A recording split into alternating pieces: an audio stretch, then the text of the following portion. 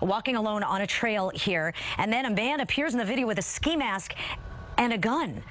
And you can see, well, sorry, a grin, not a gun. He appears out of nowhere. As KRON 4's Teresa Stasio reports, police have launched an investigation to track down the man who made the video.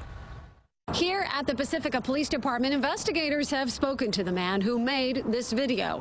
They say that ever since it was posted on a public website, they have received numerous calls. Alarmed residents worried that the woman shown hiking on Montera Mountain nearby was the victim of a crime.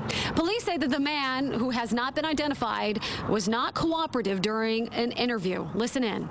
He wasn't giving much information other than he wanted to know if he was under arrest, and he was asserting that he had not committed a crime.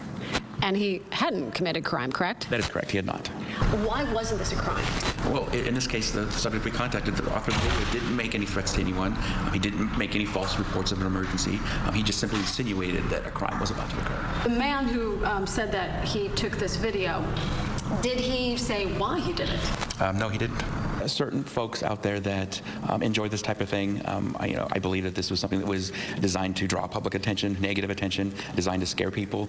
In Pacifica, Teresa Stasio, KRON 4 News. So a strange situation. Again, no crime was committed. I misstated. There was no gun. It was a guy with a ski mask and the videotape. So we'll see what happens from there.